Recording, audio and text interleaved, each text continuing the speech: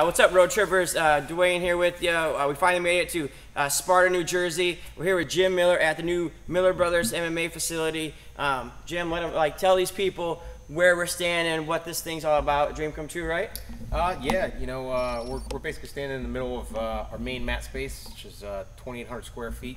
You know, Dan and I have been looking for a facility to open up, and we found a gem. You know, so we have a nice big place here, and you know, we've got a cage going up in the other room and full locker room, stuff like that. So it's everything's coming along, and hopefully beginning of next month, November 1st, we'll be opening the doors. Man, that's great that you we get an early sneak peek, and before this is all said and done, we'll show you all the great stuff they have, and also the fine woodworking of Master Jim Miller here. We're about to go camping, and you'll see all that craziness, but this camping thing, we've been trying to do this for, we've been talking about doing this for years. Yeah. And we were gonna do it before, a couple years ago, and the rain hit, it was real bad, and then finally, this all came together. It's kind of put up or shut up, because I was joking for a long time, yeah, I can handle it, and this guy can handle it, and now we have to do it. So that should be cool. So you do a lot of traveling. You fought all over the world. What are what would 3 essential things that you would do? What do you need for any road trip?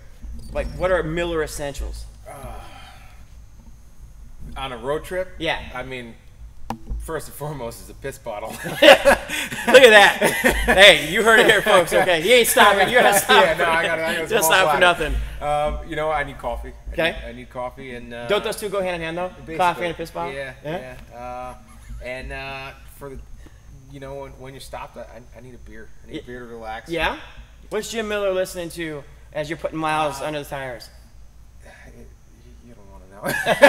No, I'm interested now. I want to know. Especially when I'm driving. I'm a singer and a dancer, and I don't often show that side. Yes.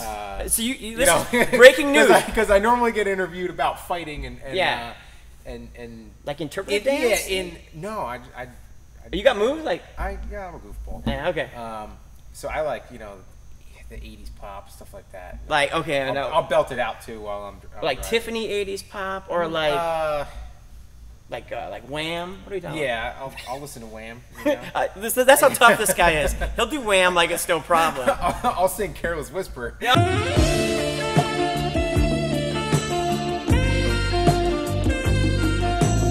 What about Hall & Oates? How you feel about that? I love Hall & Oates. You said that with conviction. Yeah. The most successful duo of all time. They're 5 #1 hits. Well, what about Simon and Garfunkel? They're pretty successful. Yeah, but they don't have shit on Hall & Oates. So here's what you learned today, folks. You learned that Jim Miller, not only being one of the best 155-pounders in the world, has a new gym, but he also is an 80s pop fanatic, and he travels with a piss bottle.